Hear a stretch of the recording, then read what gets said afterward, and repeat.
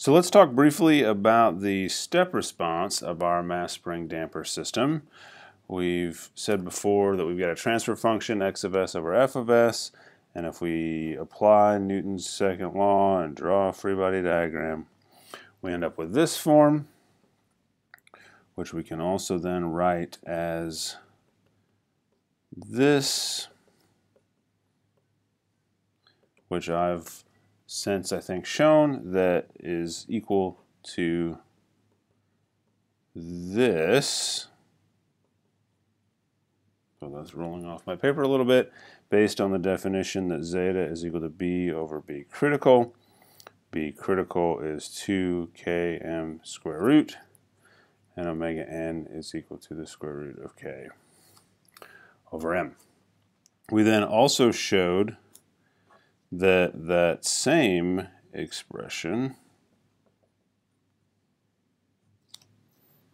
could be written as 1 over m s plus a squared plus omega squared, where a is equal to zeta omega n and omega is equal to omega d is equal to omega n 1 minus zeta squared square root.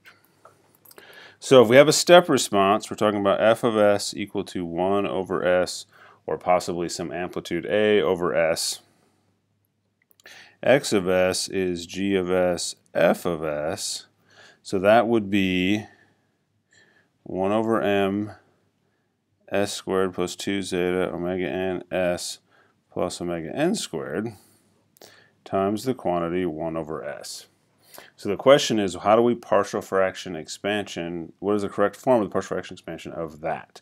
So I'm saying that if x of s is 1 over m s squared plus 2 zeta omega n s plus omega n squared times 1 over s, that we're going to write that as, let's say, c1 over s plus c2, I guess I'll just say a for now, plus, I'm sorry, omega for now,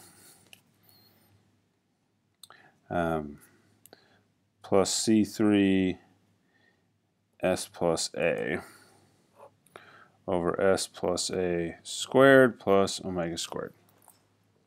But if this is going to be true, this expression has to equal this expression, and so if we work out the math just as before, a is equal to zeta omega n, and omega is equal to omega d is equal to omega n 1 minus zeta squared square root. So if those things are true, and this, so I can plug in zeta omega n here, I can plug in omega d here, zeta omega n here, omega d here, and this will equal that. So I can multiply through by either of those, and they're the same. So when I go to do my partial fraction expansion, I'm going to do exactly that. I'm going to say that I've got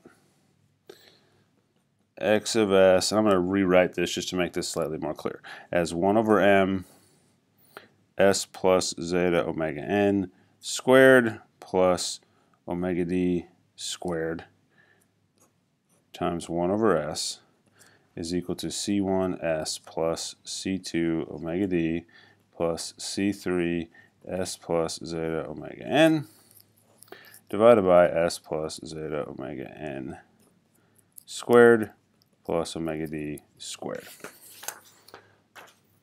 So I'm going to multiply through by s times this other denominator.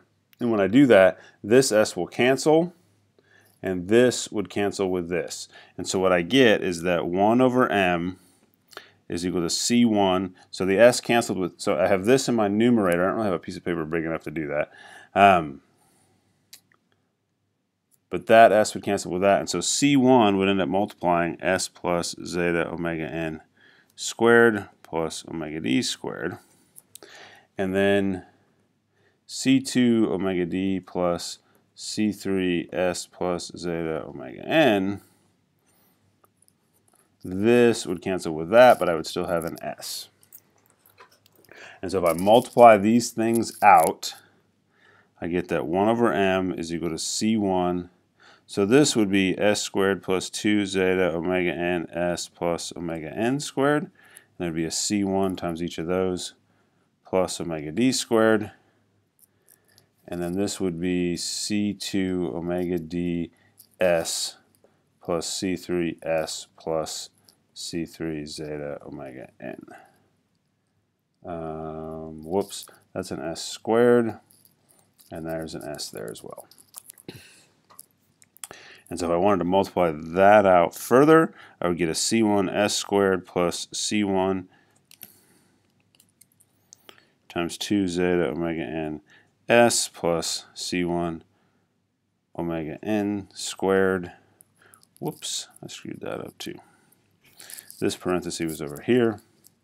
So it's an omega n plus omega d squared on the s to the 0 term plus c2 omega d s plus c3 s squared plus c3 zeta omega n s.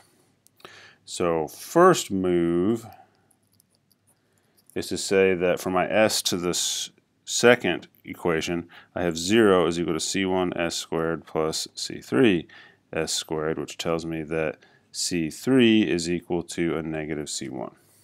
Well, c1 is going to turn out to be our steady state value, and c3 is what multiplies the cosine. So c3 equal to negative c1 is actually what's necessary to guarantee that x to the 0 is, or x of 0 is equal to 0. So this is actually falls out of our initial conditions. That might not be obvious from the math, but it's true. And then I've got this s to the first term. I've got this s to the first term.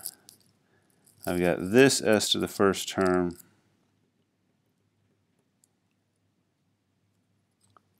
And then I've got that s to the 0 term. No, we can start with the s to the first term, even though it might not get it. Well, we'll see what happens. So we get a c1 2 zeta omega n s plus c2 omega d s plus c3 zeta omega n s. But we know that c3 is a negative c1. And so this zeta omega n s is going to subtract off one of these.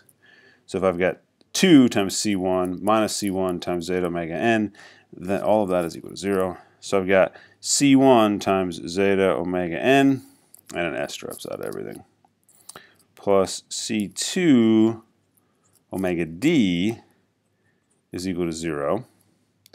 Well, then if I subtract some stuff across and divide across, c2 is a negative c1 zeta omega n divided by omega d, which is enough to be a valid answer, but remember that omega d is actually omega n 1 minus zeta squared square root. So if I plug that back in, the omega n's will, I'll write it out for a second, z1 zeta omega n divided by omega n 1 minus zeta squared square root. And so the omega n's cancel, and c2 will equal a negative c1 times zeta over 1 minus zeta squared. So we're almost there. We have c2 and c3 in terms of c1, and now we just have the c1 equation that come out of s to the 0. So s to the 0 tells me that 1 over m is equal to c1 omega n squared plus omega d squared. Well, again, remember that omega d is equal to omega n 1 minus zeta squared square root. So omega d squared would be omega n squared times 1 minus zeta squared, which is not quite where I was expecting that to go. That's a positive, that's a positive. Somehow I was expecting that to cancel better than it does. Okay. So 1 over m c1, and that's going to be 2 omega n squared minus zeta squared omega n squared. So I can't, ultimately C1 needs to end up being 1 over k, I would think, and that is a little bit not obvious to me at this point.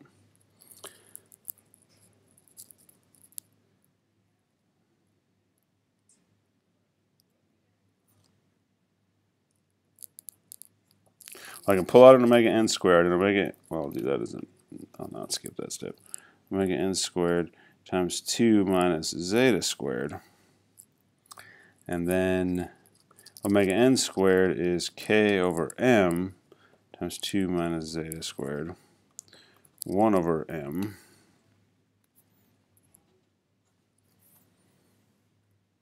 Which would almost work with my intuition. If this term was simply equal to unity, we would have C1 is equal to 1 over k. Let me think about that and come back in a minute. So I'm back and I found my mistake. It is right here. What's happening is that I'm squaring this term.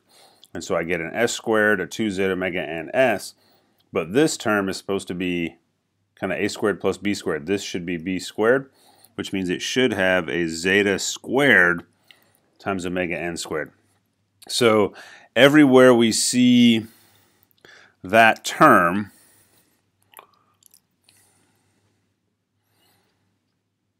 it's not just omega n, it is zeta squared omega n. And so what's the next? Right. So then we come down here to the s to the 0 equation.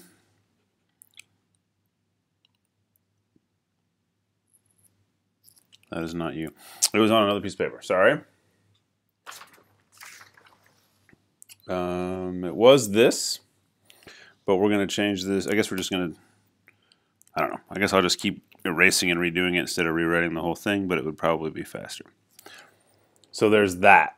And then the key is that that's the definition of omega d. So this is the definition of omega n squared. So now I will just erase all of this ridiculousness.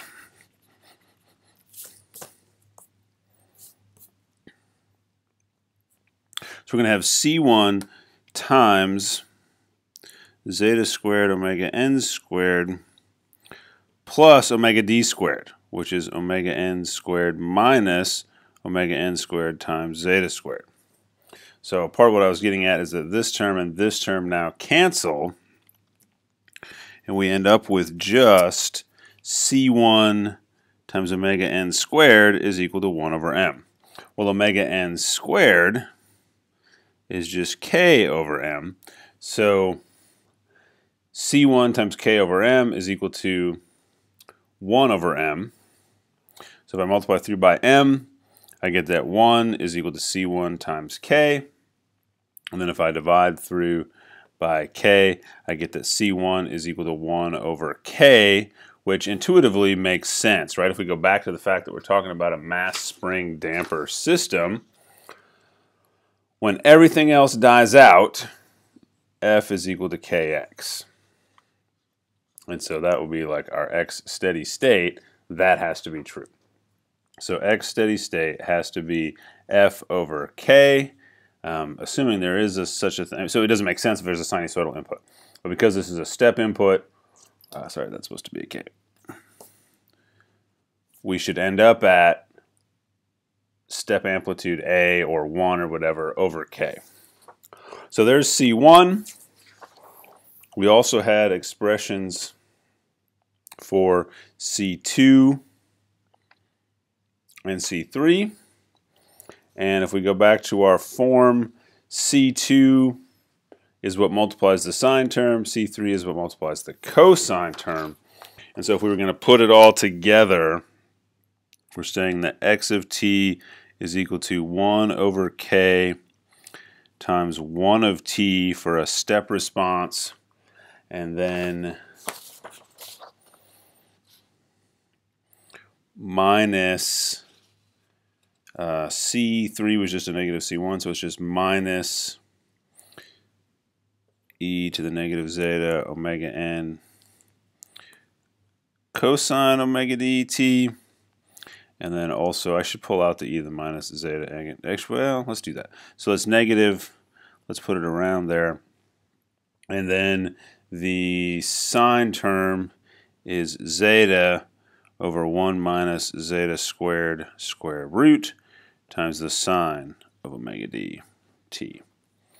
So that is the full solution to the unit step response of a mass spring damper system that is underdamped, again with our common definitions of omega d, zeta, and omega n. Yeah, and if you needed a different amplitude, you just multiply that amplitude out front here, like so. Make that an A instead of a 1 if you needed to. And like I said, omega n is root k over m. B critical is 2km. Zeta is b over b critical. Zeta is between 0 and 1. And omega d is omega n 1 minus zeta squared square root. Plug all of those things into there, and you have x as a function of time.